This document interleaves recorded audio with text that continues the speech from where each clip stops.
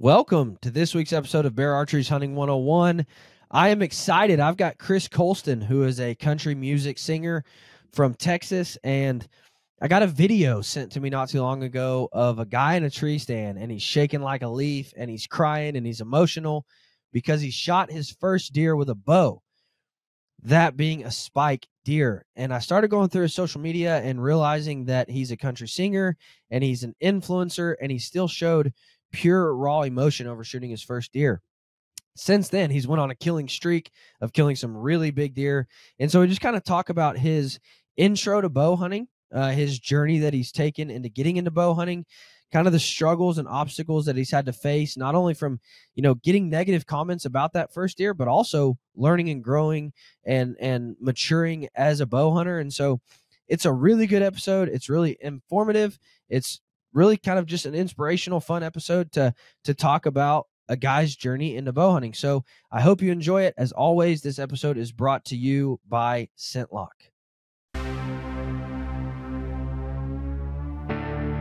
Welcome to Bear Archery's Hunting 101 podcast, where hunters new and old come to learn and find inspiration from stories of hunts gone by. Everyone is welcome to enjoy the outdoor way of life, and there is no better time to start than right now. So let's head into the great outdoors with your host, Dylan Ray.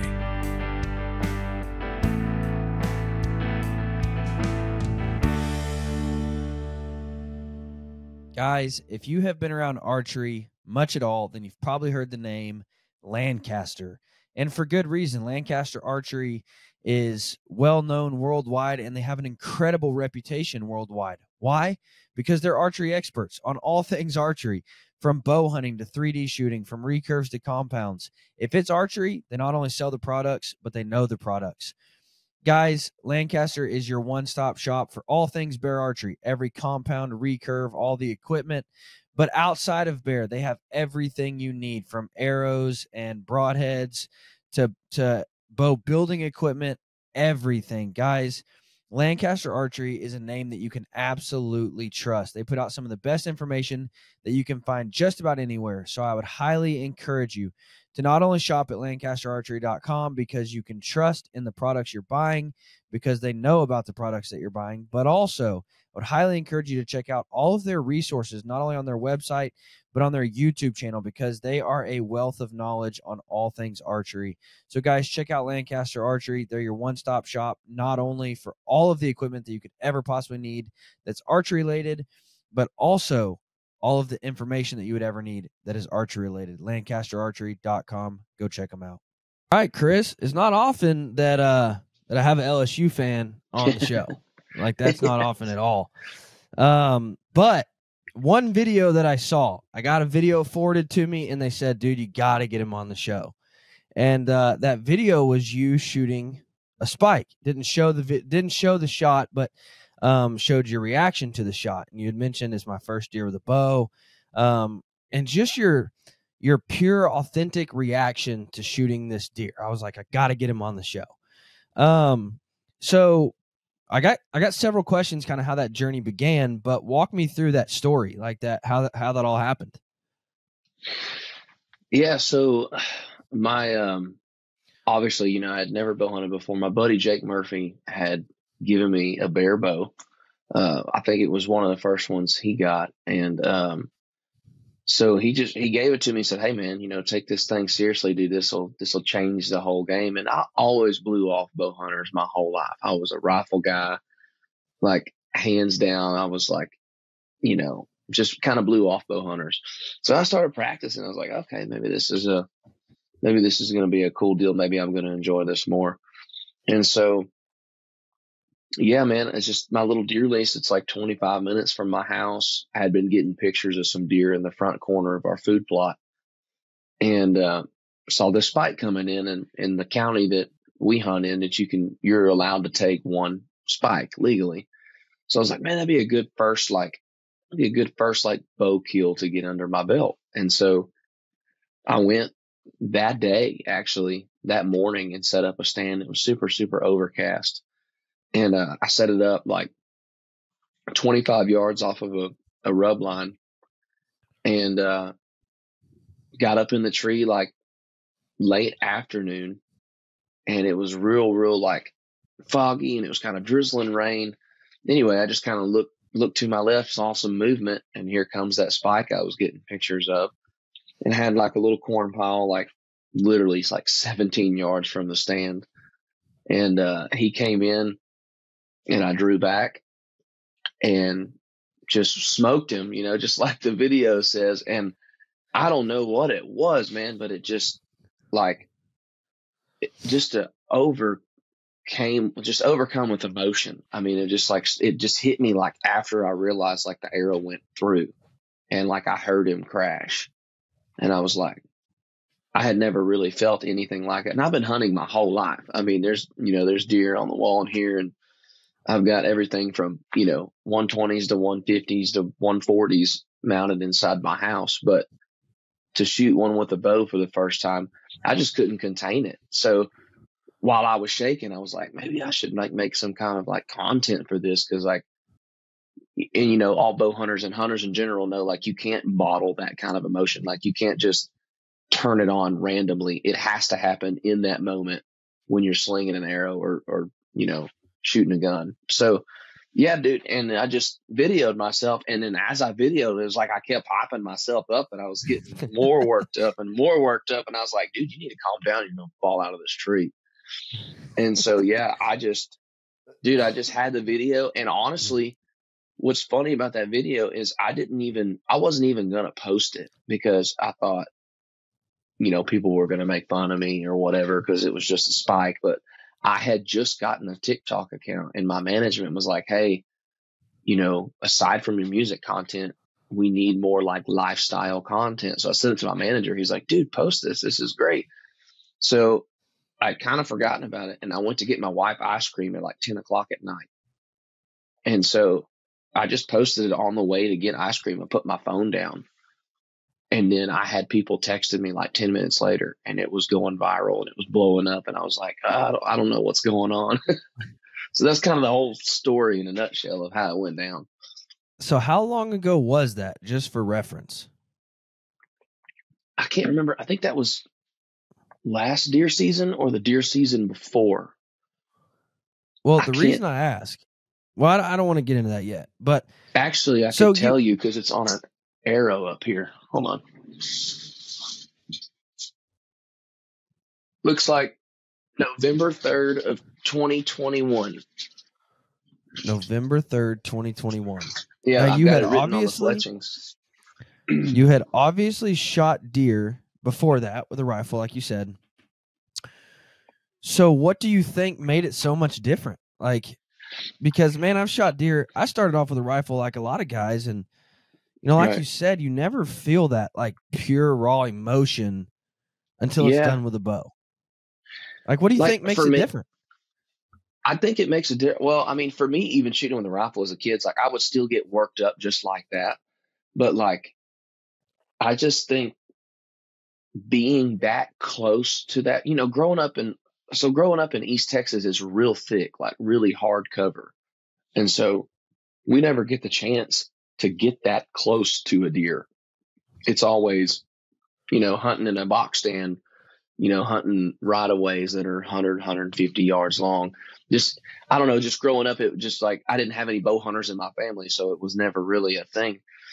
But I think what makes it better, for me, it was just being that close to that animal. I had never been that close to a wild, like a deer before, other than driving on the side of the road or something. But actually sitting there and it coming in and not knowing that you were right there, I think kind of hyped it all up. And when I pulled my bow back, being able to see that deer's eyeballs.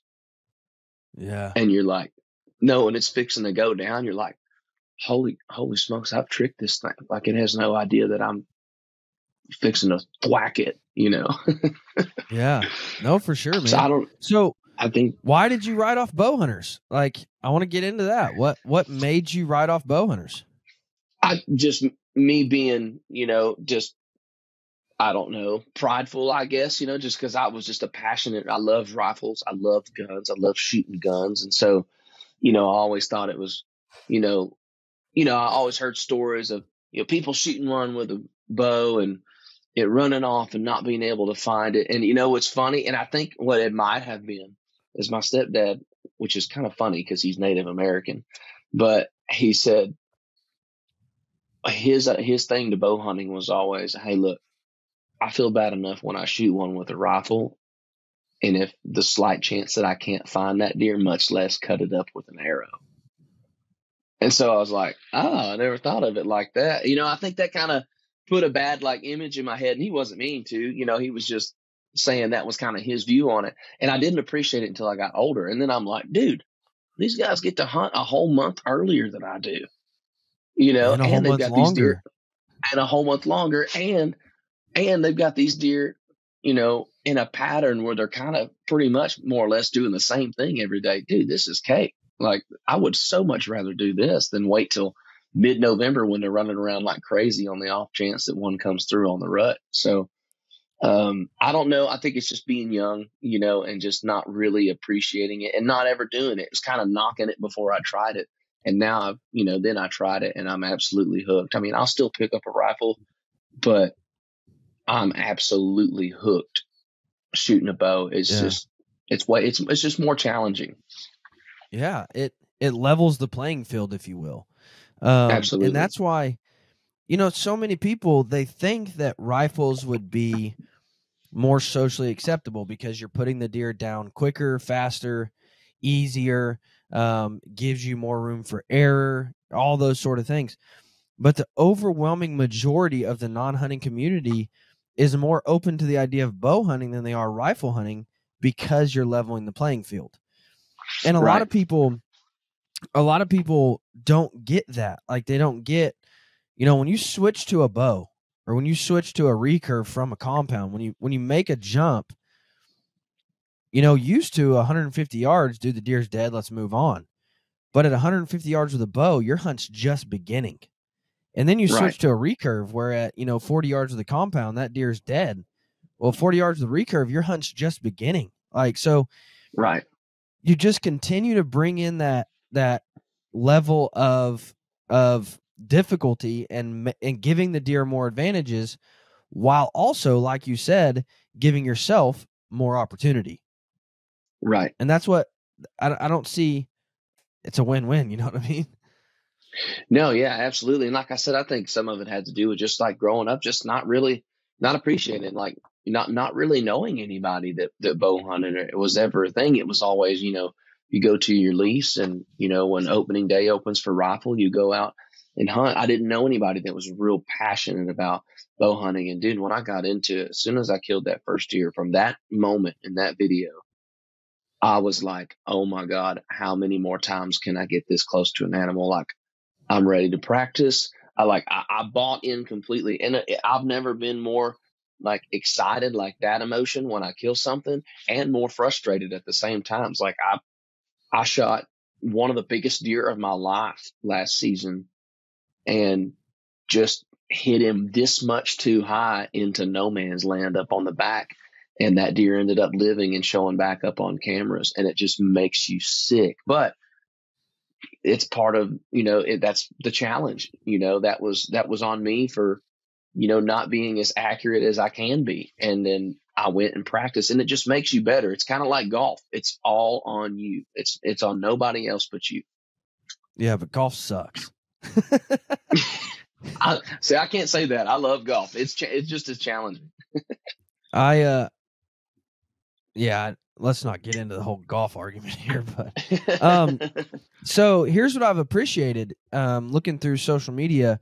You started off with a spike, but then, dude, you started killing bangers. I look through there, I'm like, dang, that's a giant. That's a good deer. Dang, man. You graduated quick. It wasn't, yeah. A lot of dudes shoot a spike and then a forky and then a small basket rack 6 and then they graduate. You went from shooting spikes to bangers, just almost automatically. What'd that journey look like for you? What'd that progression look like for you? I think I do have to give a lot of credit to my buddy Jake Murphy here in Texas. He has a channel called On Tour Outdoors. It's where they take musicians out and they film their hunts. And I think I have to give him a lot of credit because, he basically lended me that bear bow, and said, hey, you know, you take this serious, you know, he has a really good relationship with you guys. And he's like, hey, I'll try to get you, you know, a better bow after that. You know, if I see that basically that you're taking it seriously. So man, he saw me shoot that spike. He saw the video, and then he's like, hey, come down and do this hunt in Central Texas, at our buddy Hunter's ranch. And I'm going to film you. And then I get down there and I shoot a huge hog at like 40 yards, perfect video. And then the next day, I shoot an 8-point. And he's like, dude, you're serious about this. So then he ended up helping me with some connections with you guys, and ended up getting a nicer bow, a better, like an upgrade, you know, from where I was. And it was just off the races. Like, then I met a guy at a show who invites me to his ranch in Oklahoma. And he's got a bunch of hammers up there. And, we kind of go through the process of picking out which one I can shoot and which one I'm allowed to, which one I'm not. And just kind of putting a game plan. I've always been a diehard hunter. I've always loved the process of killing a big deer, the food plots, the work, the off season. So, yeah, man, it just kind of slowly started graduating, and I've been fortunate enough to take a lot of good deer. And during that process, I have missed, you know, several times I've missed good bucks. Like I said, that my biggest deer I would have ever killed is still out there on the loose. You know, and I think there's something to be said about that. And I'm not saying anything bad against the guy who says, I want to start hunting, and they spend $1,200 on a bow. I'm not saying anything bad against that guy. But I think a lot of guys try to cover up lack of work and dedication by just buying better equipment. And what I mean by that is they think that if I just spend the money, that it's going to be easier. I don't have to practice as much. It's a better bow. It'll shoot more accurate. I can get away with more, whatever they think that reasoning is. And so I almost respect that mentality of like, get good with this and then we'll upgrade you. Like, get good with what you have, and then we'll progress you into better equipment. And that's why, like, my kids, like, they start with budget bows. My wife started with a budget bow, and I've since upgraded her. But, you know, I just wanted her to learn, like, hey, you can be accurate with a bow that costs $300. So show me that you want this. Like, show me that you. And that first year, she killed 2 does with that $300 bow. And I'm like, okay, well, let's upgrade you because you've practiced, you've taken it serious, you're efficient with this. So now let's get you better equipment, and let's progress you through the stages rather than starting you to the max and there's really nowhere to go.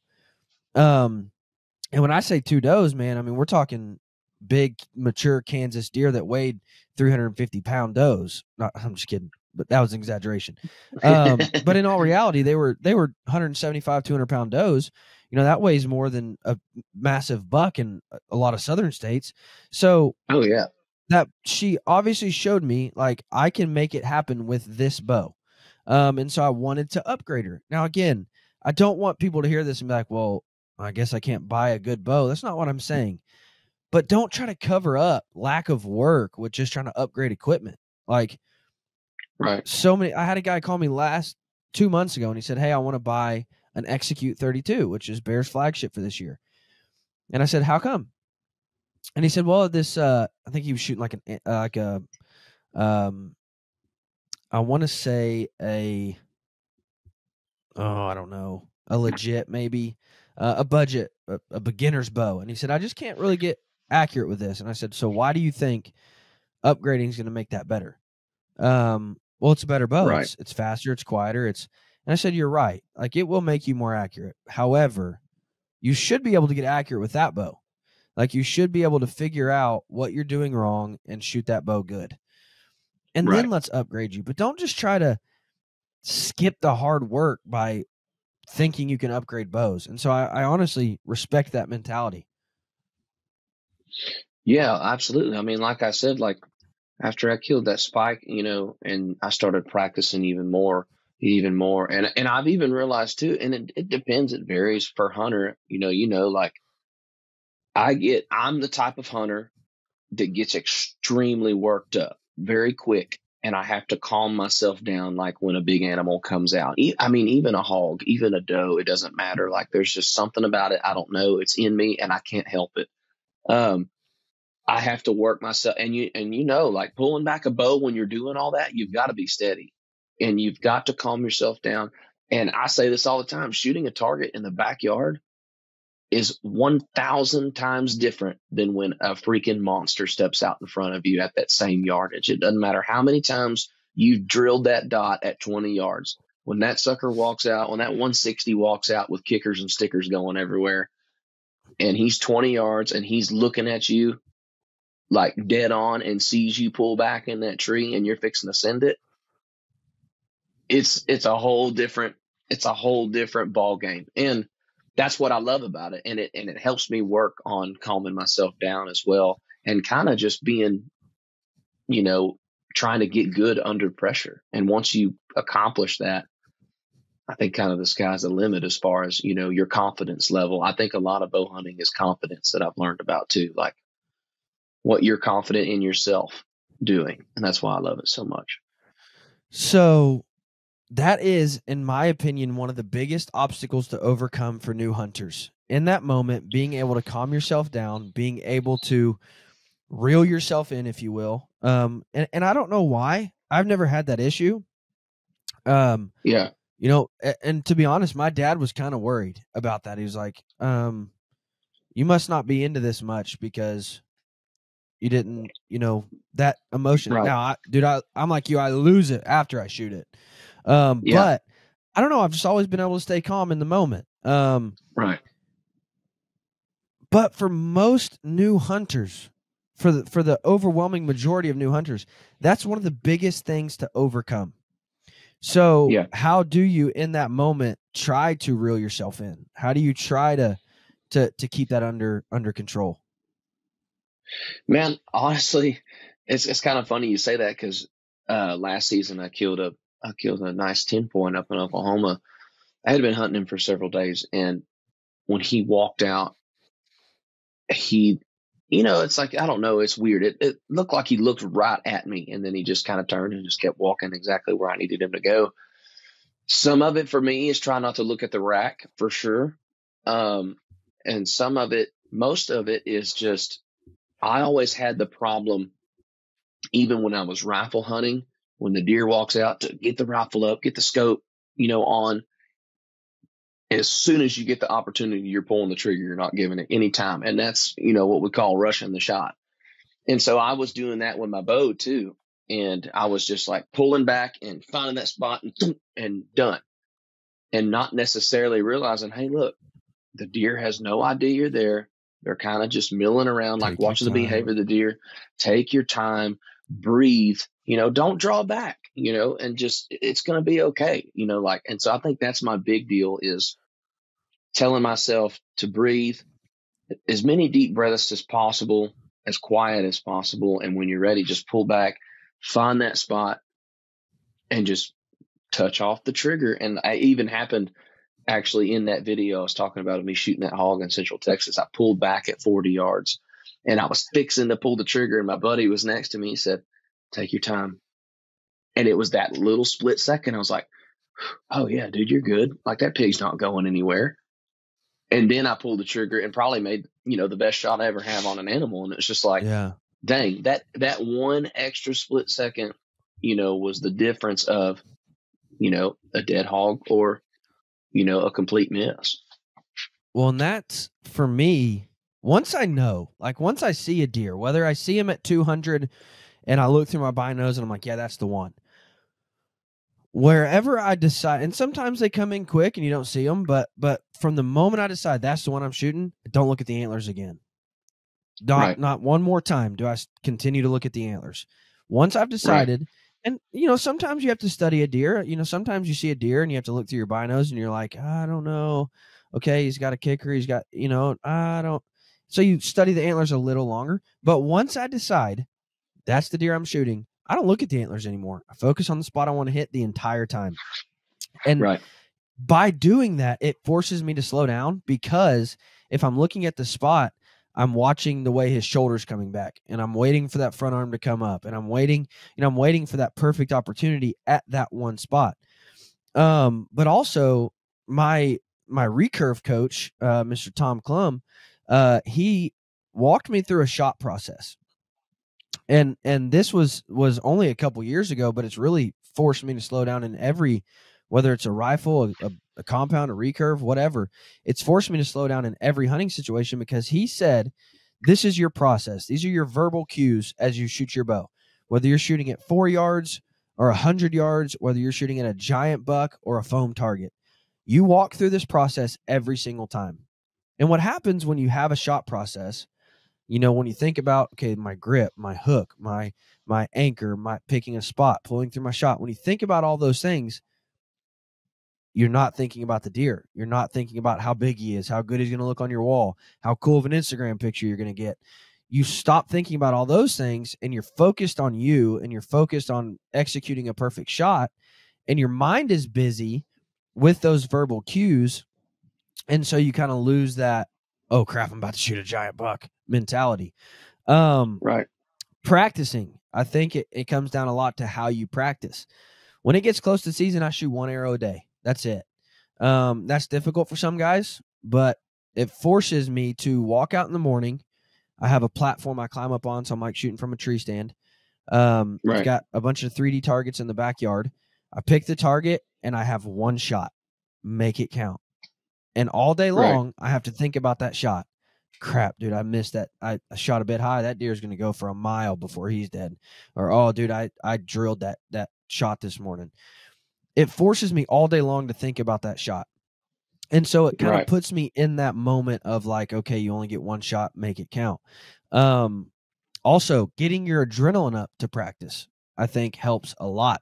Whether it's doing 5 burpees and then trying to shoot your bow, but it forces you to get your adrenaline up and say, okay, now I've got to calm myself down and make this shot.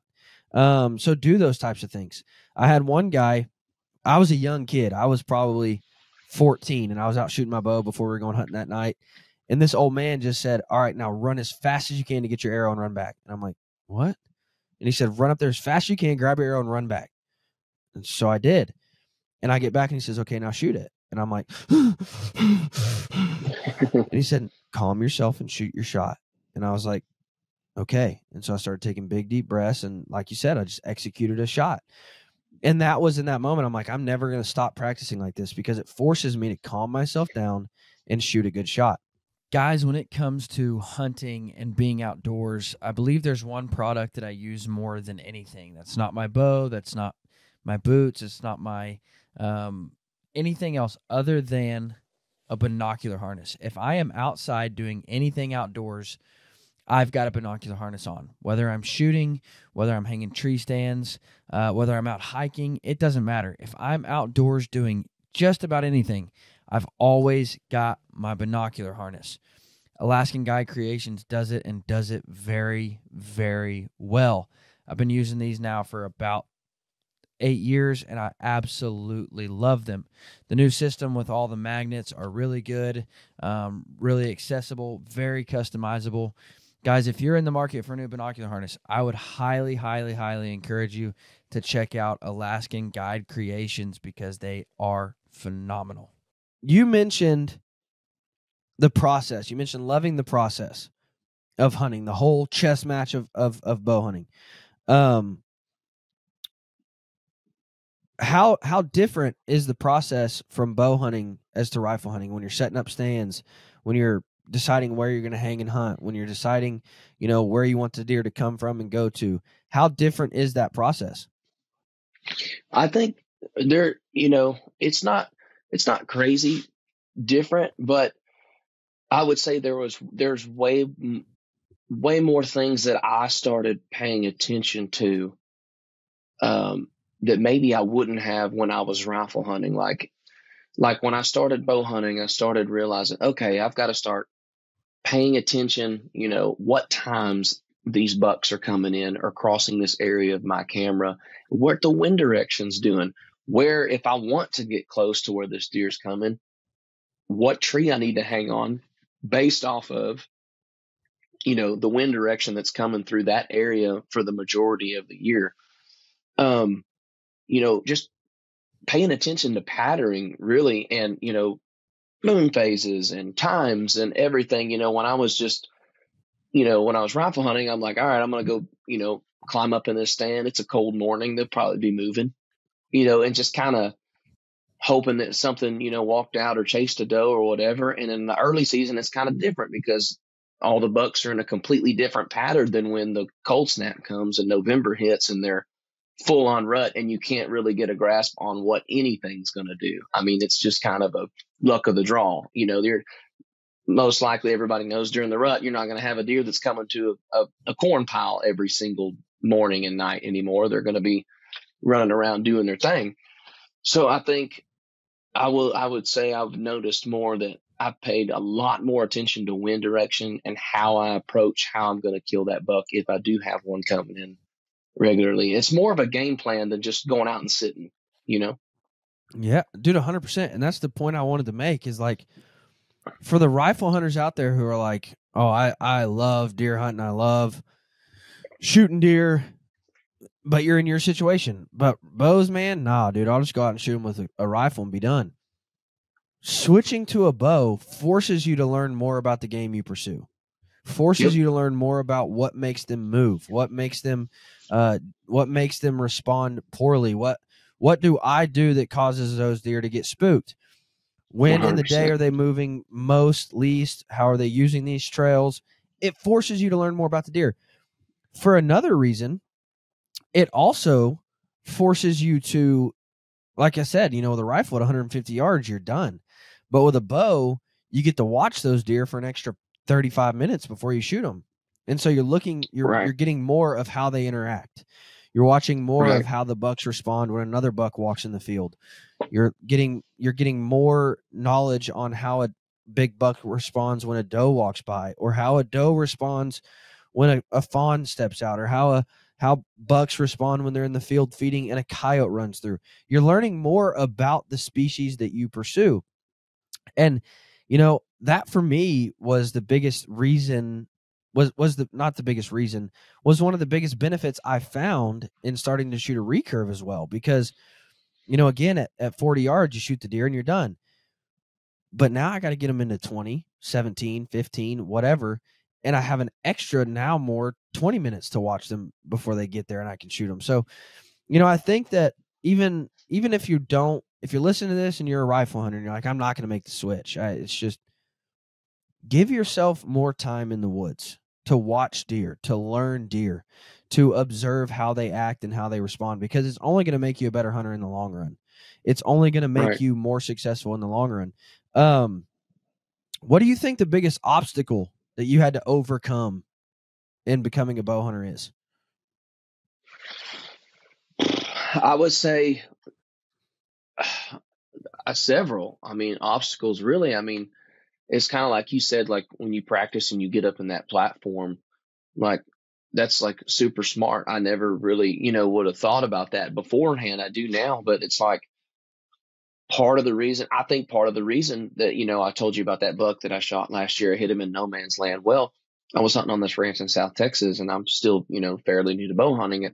And so I went from hunting a 15-foot tower blind to the next day, I was sitting on the ground in a stump blind.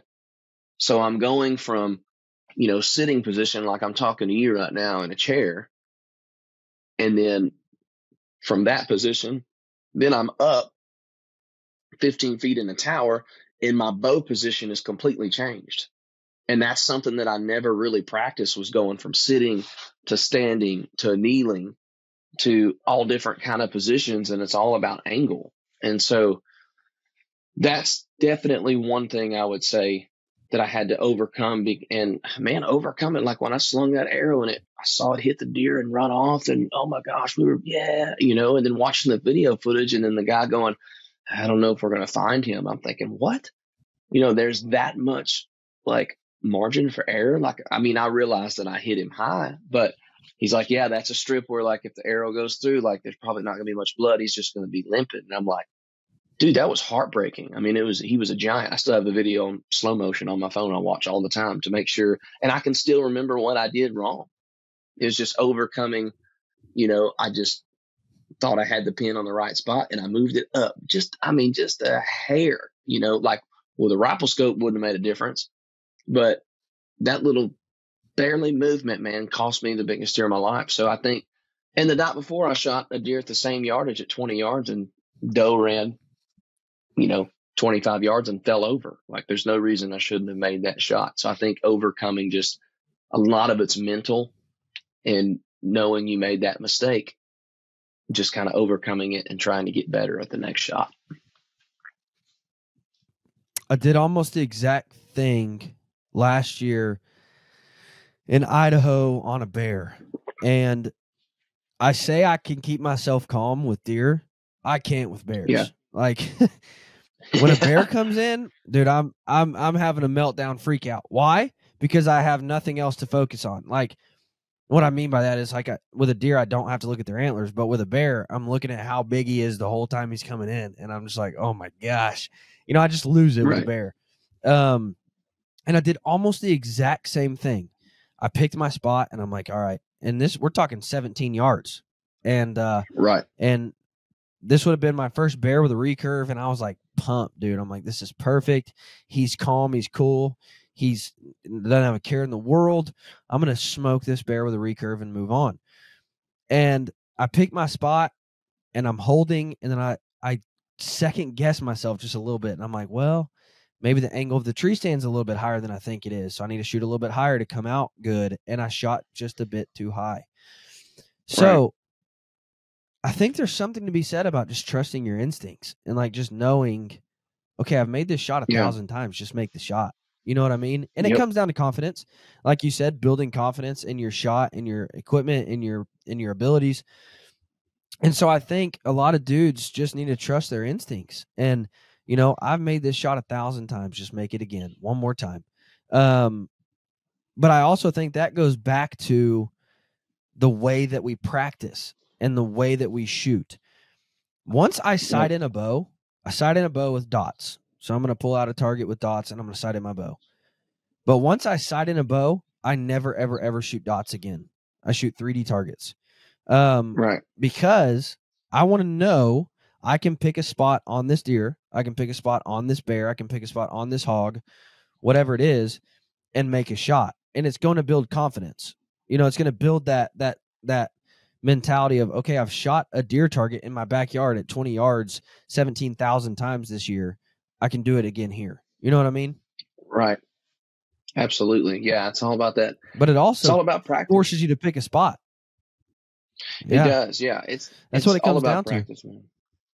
Absolutely. Now, I'm curious to know, were there any keyboard warriors, any negative comments, any, why in the crap are you acting this way over a spike? Why are you even shooting a spike? Any of that came from that video? Yeah, it's actually funny you say that, because I was thinking about, when you asked me to come on the podcast today, I was actually thinking about this last night as I was coming home from planting food plots and stuff. I was thinking, and I kind of went back through the video. I kind of revisited it, and I would have to say, for the majority of it, like, I'd like to say like 98% of all of the thousands of comments that I got, not only on TikTok, but like, other people would repost it, other hunting pages or websites and stuff. I would say 98% of the comments were super positive, like very encouraging, very congrats, man. Like, this is awesome. Like, no better feeling. Actually, I think to me, it kind of felt like that video kind of brought a lot of the hunting community kind of together again, and kind of got everybody like hyped for the season coming up. Now, of course, as you know, on the internet, you can't please everybody. There were some people saying, why are you shooting a spike? Like, let him grow, and, yada, yada, or is it even legal to shoot a spike? It's just people that don't even know the rules and regulations of where I hunt, or people, you can't please everybody. Somebody has always got something to say. And so, but I would say for the majority, man, the comments were super uplifting. Everyone was nice, dude. I mean, it got to the point where, T-Bone Turner and Michael Waddell commented on it. And those are my two favorite hunters of all time. Those are guys that I grew up, watching on TV. And he was like, man, this is what it's, Michael Waddell's like, this is what it's about to be a true hunter. You, my friend, are a true hunter. And it was just really cool, like getting comments from your heroes like that, you know? Michael, dude, he's just a thug. Don't take anything Michael says. Just kidding. No, he is. I'm proud to say he's become a buddy of mine, and he is as real as they come. And you know, I've learned that there's a lot of things you don't make in the industry as long as those guys have made it without being authentic, without being real. And you know, Yeah. it's one of those people you get to meet in real life, and they're as real as you've ever hoped they would be. And so, and I think that is the point I want to make. When we show ourselves in a real light as hunters, it brings the hunting community together. Doesn't matter if Right. you're shooting a spike or a 200-inch buck. When you show yourself in a real, authentic, true way, it brings the hunting community together. Now, Right. I think social media is an incredibly, incredibly powerful tool when it comes to hunting recruitment, casting a light on what we as hunters actually are. Because the type of video that you put out in doing that shows the non-hunting community, okay, these guys aren't all about killing big giant animals and, you know, some bloodthirsty people that just want to kill stuff. Like, they're true, authentic people, and they care about the game they pursue. They care about this sport they're playing, if you will. So I think social media comes down to two things, and I want to talk about both of them. Be real, be authentic, show the struggle, show the failures, show the, oh crap, I messed up, or show the, man, I shot just a bit high on this, and look, this happens. This is a reality of what we do and how we do it. So many hunters don't do that. They just show the big grip and grins, and that casts a negative light as to how easy this is and how it always comes easy and how there's a 180 hiding behind every tree. And, you know, show the real struggle of hunting. But also be true and authentic in your actions, in your words, in your reactions, in your emotions. But I also think social media can be the downfall to us as hunters, because what happens a lot of times is you get a person shooting their first deer, and they're incredibly excited and they're pumped, and they share that on social media saying, just shot my first deer, holy cow. You know, maybe it's a video like yours, maybe it's just a picture, but they share that, and then the negative comments come, and that person reads it and they say, well, okay, I guess I'm not good enough to do this anymore. I guess I'm not one of the hunters. You know, my deer wasn't good enough, I guess.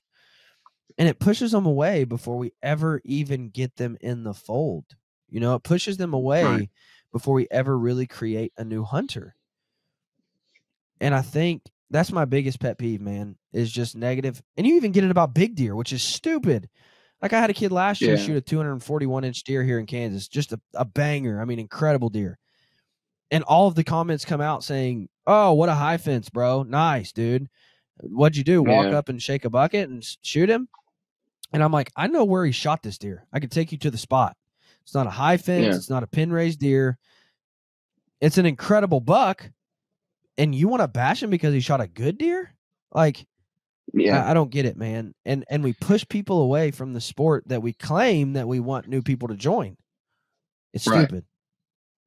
Yeah, that really frustrates me too. And I will tell you, there are some moments in there where, you know, during that video, and like I said, this is a small percentage of comments, but there were some, you know, like, this dude right here, you know, yada, yada, this is, you know, or saying I was Luke Bryan or whatever, because Luke Bryan had that video of him freaking out. It had nothing to do with that. Down? I mean, is he down? Yeah, it's a fantastic video. That's a real emotion. Like, there's nothing put on by that. And, you know, it's like, look, dude, I'm just being me. So, like, don't take the fun away from it, you know. And, like, I posted a picture on my Instagram. Yes, I know it's a spike. Yes, you can also walk around my house, you know, and I don't have to prove it to you. I've killed giants before. So I'm not even, you know, worried about that, you know, and I've been fortunate to. It's not a bragging thing, but it's like, you know, don't tear somebody else down behind your keyboard to make yourself feel better when you, for one, know nothing about that person, two, know nothing about the situation that they were in, three, like you said,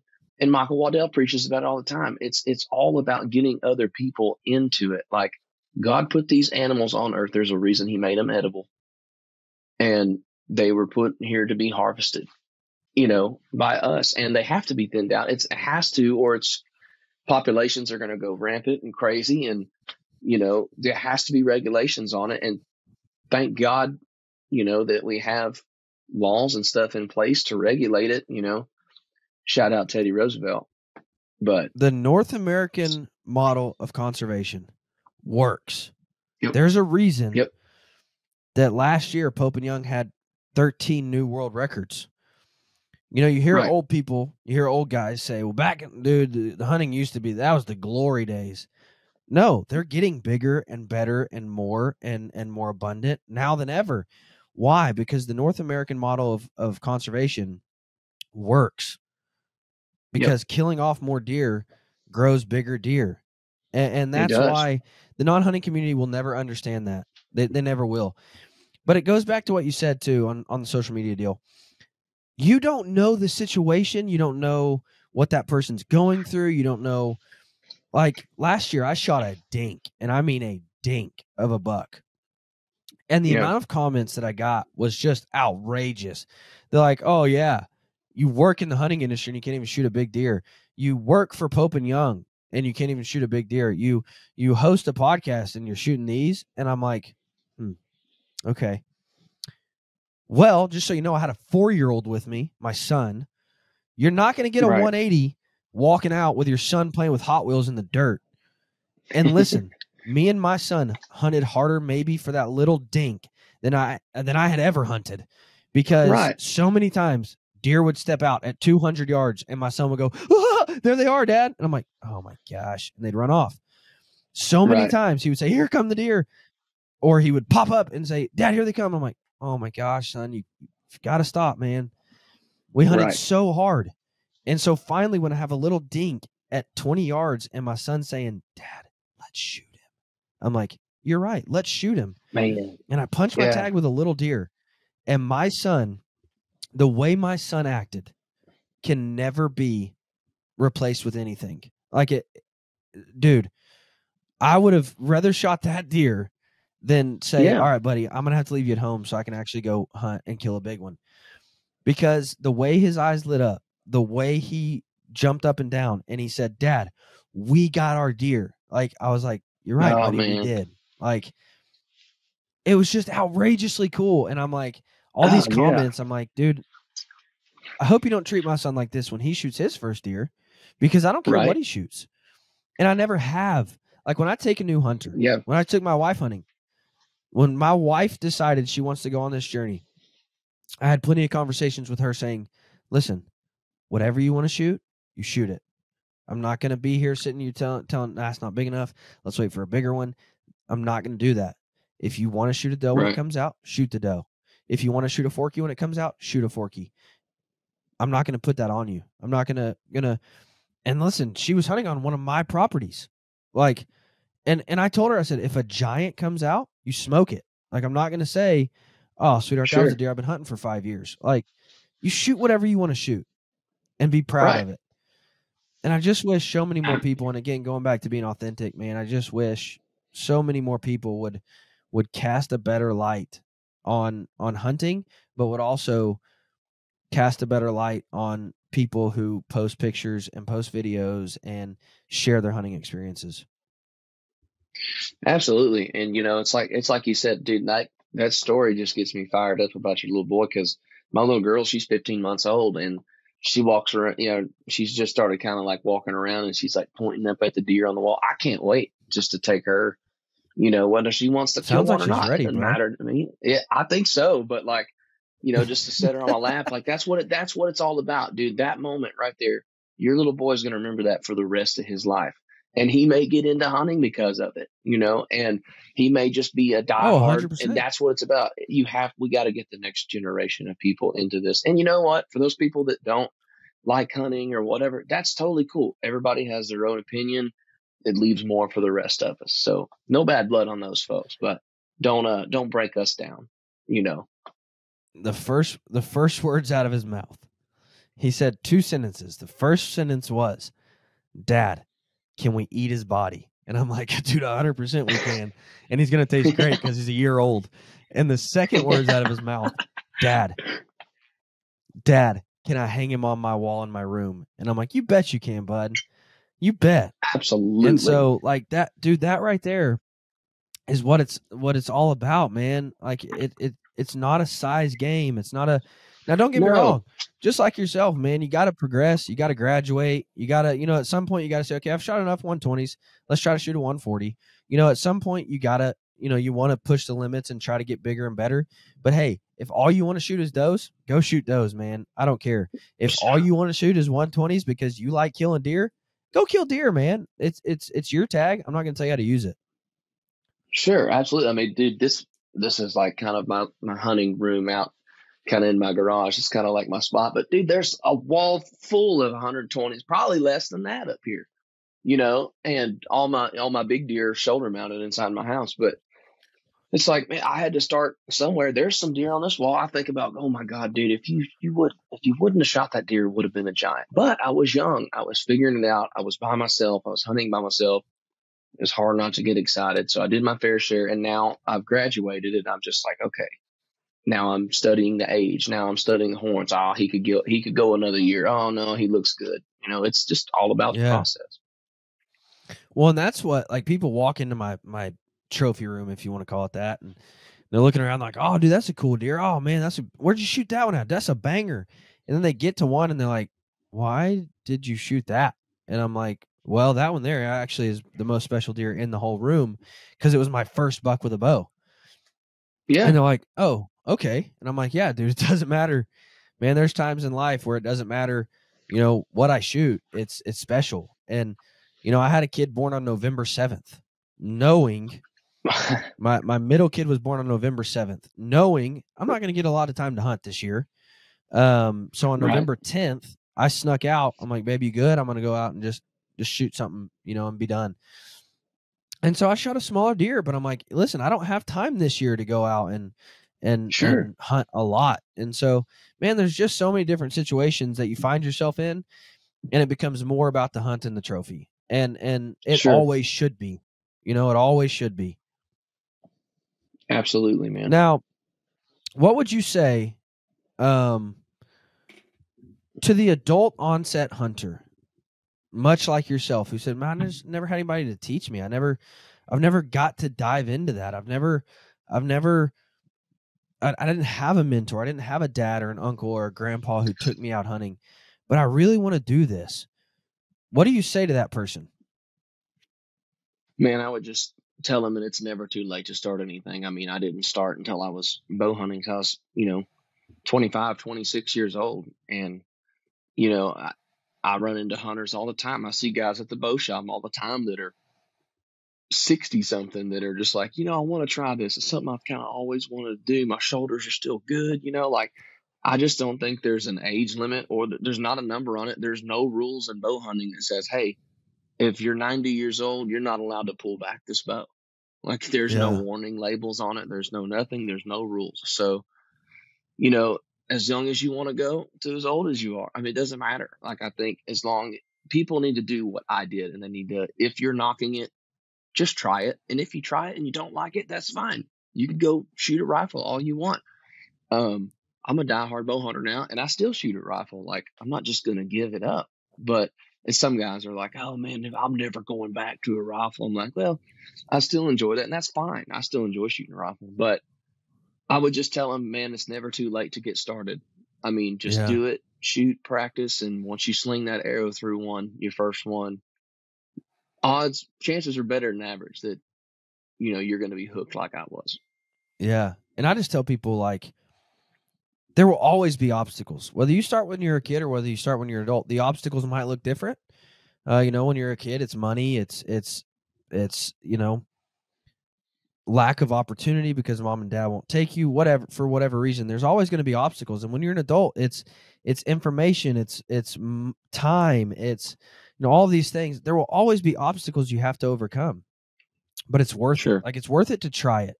It's worth it to get involved. There's obstacles to overcome in anything. Now, I want to say to the person who's intimidated by trying it, we live in an era that is just there's a plethora of good knowledge, of good wisdom being shared on social media. So you can dive in and you can learn so much on YouTube from incredible archers, that put out fantastic information. But I've always wanted this podcast to be a place where new and old hunters can come and learn and find inspiration and grow as outdoorsmen. And so, I'm always open to taking phone calls and taking emails about, hey, I want to get into this, but I don't know how. Can you help me? 100%. Dude, the most rewarding thing in my career is when I get an email that says, hey, I've always wanted to try this, but I've always been intimidated. But because of the information on the podcast or because of Chris sharing his story, I gave it a shot, man. Look at the first doe I killed. That's the best thing you could ever do for me. So to send me an email or to shoot me a message on Instagram or Facebook or whatever and just say, hey, what kind of bow do I even need to get started? I would absolutely love to help you. There's a wealth of knowledge out there. So don't let the intimidation of, I don't want to ask stupid questions and look dumb. I don't let that stop you. Guys, go into a bow shop and ask all of the questions. I don't care how stupid you think it is. I don't care how stupid you think you might look. Everybody had to start somewhere. Everybody had to ask the questions at some point. So don't be afraid to ask the questions and to say, hey, I don't know how to do this, but I want to. I said it one time on a podcast, the 3 hardest words for any man to say is I don't know, because we're prideful. We want to act like we got it all under control. But when you're starting in this journey of hunting, whether you're starting with a rifle, a crossbow, a compound, a recurve, don't be afraid to say, hey, I don't know. I don't know what arrows I should shoot. Don't know what broadheads I should shoot. I don't know how to tune this thing. I don't know how to sight this thing in. I don't know my poundage. I don't know my draw length. Don't be afraid to say those things. Everybody had to ask those questions at some point. So don't be afraid to ask. But Chris, man, where can they find you at? Man, I'm all over socials. I think everything is pretty much at Chris Colston on Instagram, Twitter, and TikTok, Spotify, anywhere you can download music. All my music is up there. You can look me up on YouTube. I'm all over the webs, man. Guys, don't hold it against him that he's an LSU fan. He will see the light one day. He will recognize his mistakes at some point. I promise. So don't hold that against him. Guys, go check him out. He puts out incredible hunting content, but also great music. So go check out Chris and everything he's got going on. Man, I hope to share a camp with you one day. Be a lot of fun. My favorite people to share camp with is musicians, because they offer entertainment. So I get to share camp. I got to go, honey. I don't know if you know who Rhett Walker is, but he's a Christian singer. Got a bit of a country twang to him, but we're going on a hunt and setting up his first bow. And man, that made me so proud, because he said, hey, I'm a big time turkey hunter, but I want to get into bow hunting. So he's coming down to Wichita for a concert, and we're meeting at Cabela's next week to set up a bow and get him some arrows and teach him how to shoot. And so don't ever be afraid to ask the questions. Don't ever be afraid to make the jump and to start. Everybody's got to start somewhere. So don't let the intimidation keep you from enjoying one of the greatest sports you could ever know. Guys, I know. Cheap, interchangeable blade knives, they're all in the rage. Change your blade right there, and you can keep going. And it's cool. And I have one in my bag, and I like to keep one in my bag. However, there is no replacement for a well-built, hand-forged knife, something that I know is dependable. It's strong. If I pick it up, it's going to be sharp. It's going to be ready to go. These right here are knives built by my good friend Nick Deeker, Nick's Knife Works. And the most beautiful part of this is it's not cut and dry. You don't just pick out a knife and say, well, I guess that's the one I need. No. He built this one specifically to the length that I wanted it. I wanted this to fit right on the side of my binocular harness, so it was always there, always ready for me to grab. He built this one to fit really small in my pocket for an everyday carry. Guys, a good hand-forged knife is worth its weight in gold. Go check out Nick Deeker at nicksknifeworks.com. Guys, thank you so much for listening. Y'all have a fantastic week.